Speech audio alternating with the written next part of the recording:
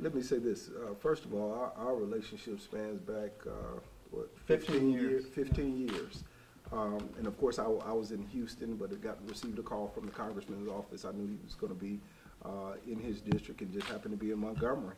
And he wanted to come by. And we were happy that he decided to stop by Alabama State University and just to rekindle old acquaintance and catch up with one another has been a delight today.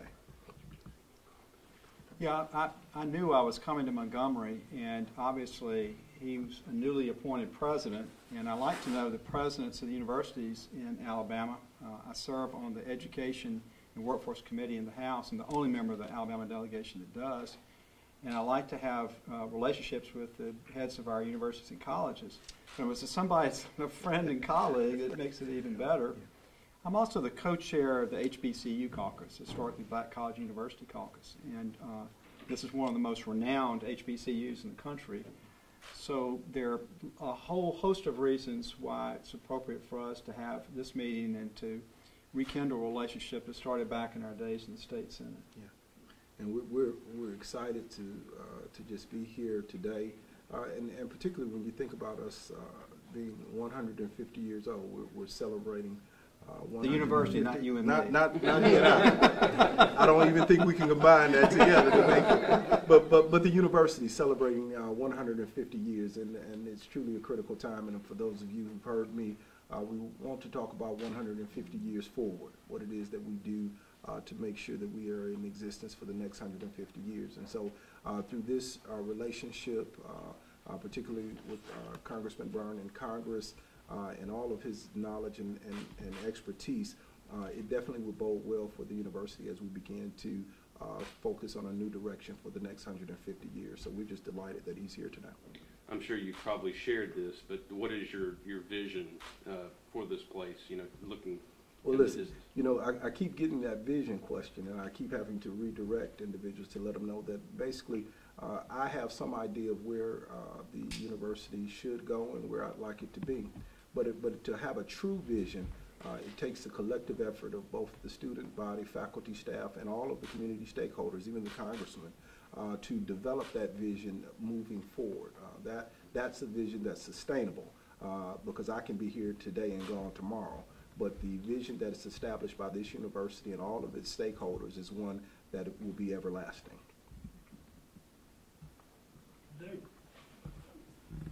There haven't been a lot of legislators on campus, a lot of lawmakers on campus over the last few years, particularly white Republicans on campus. I guess, what does this say? To have Bradley Byrne here, what does that say about, you know, where you are, where you're coming from, the connections that you have? Well, you know, first of all, it just establishes where we are as individuals, because we're friends. But we have a relationship and a good working relationship, and that comes from our days in the Alabama State Senate. But it also shows that as I've stated, that we can't function in a silo here at Alabama State University. And so regardless of political affiliations, it's important that everyone work together. And it also shows my efforts in the Alabama legislature as Senate Minority Leader to reach across the aisle to ensure that we found common ground on issues. And so I think that's what you see in this union today, is two individuals who have always worked to try to find the common ground to ensure that everyone is represented and that we do the best for not only the citizens of the state of Alabama, but, you know, we're talking about the best for students and faculty and staff here at Alabama State University. President Ross had a reputation in the Alabama State Senate of being somebody who, while he has strongly held views, knows how to work across the aisle, and that's very important.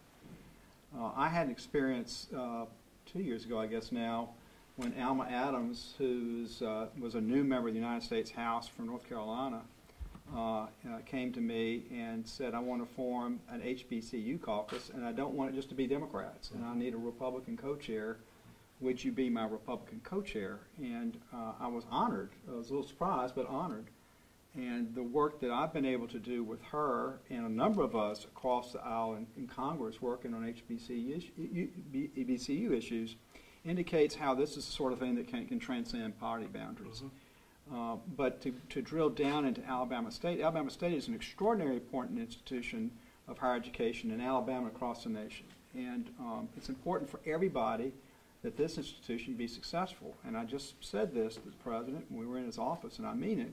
I think he's exactly the right president at exactly the right time to do what needs to be done for this university and for the state. So he's got me as a more than a willing partner in the House of Representatives and in Washington in general to help him do what he's going to be doing for the people that love this university and the students that go here, which are at the very heart of what he's looking at. Congressman Byrne, what issues have you discovered while working on the caucus? Anything that you've all addressed today? Well, I think there are a number of issues that we're addressing in Washington on this. I wish we had gotten off to a little faster start this year. We intended to. A lot of other things happening in Washington I think have gotten in the way.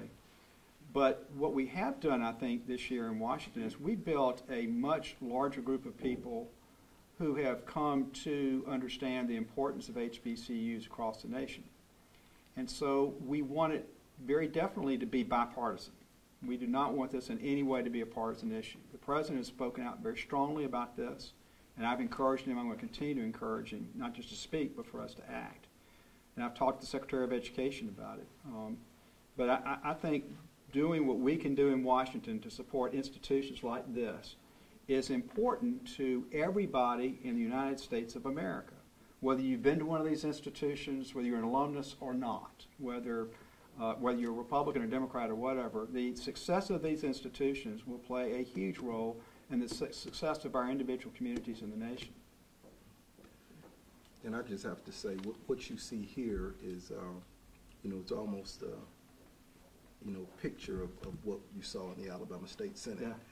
Because Congressman Byrne, even then, was willing to step outside of, whatever political spectrum in order to have dialogue and to make things happen. And so I think that speaks in volume with him here today, and we're reestablishing that. And while I'm in a different capacity, and he is definitely in a different capacity in the United States Congress, I think together we demonstrate that which is good for the state of Alabama and for Alabama State University. And so we're excited about this opportunity.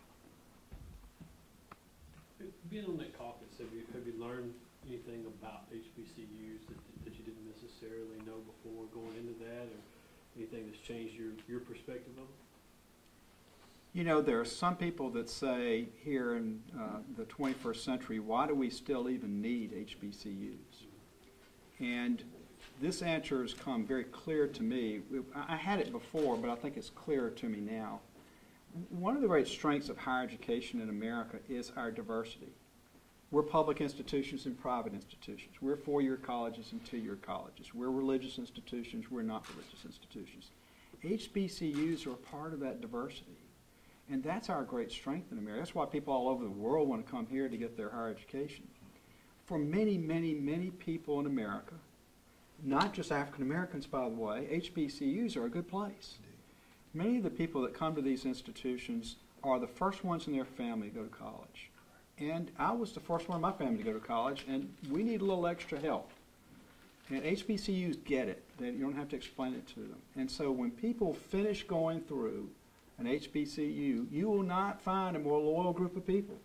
I don't care what the institution is. Sometimes I see them sort of getting around one another. Y'all have a little rivalry going on. That's right. Big rivalry. But that loyalty and that love for their institution comes from the fact that these are people that needed opportunities, and their best opportunity was an HBCU. When you meet with all these HBCUs from around the country, which I didn't know before, and you see the breadth of what it does around this country and how many different communities and states have been lifted up by their mission and how they've accomplished their mission, you realize if we're going to move America forward, a part of that effort has got to include HBCUs. Any other questions? Thank you, gentlemen. Thank you very much. Thank you. Good to be with everybody. Some of you again. Listen, and I'd like to take this opportunity on behalf of Alabama State University, the Board of Trustees, and the faculty, staff, and student body. We want to present you with this token. Thank you. I appreciate you. That's good. Indeed. Maybe I'll come here and come to a football game. Oh, indeed. Yeah. we definitely have to get you here.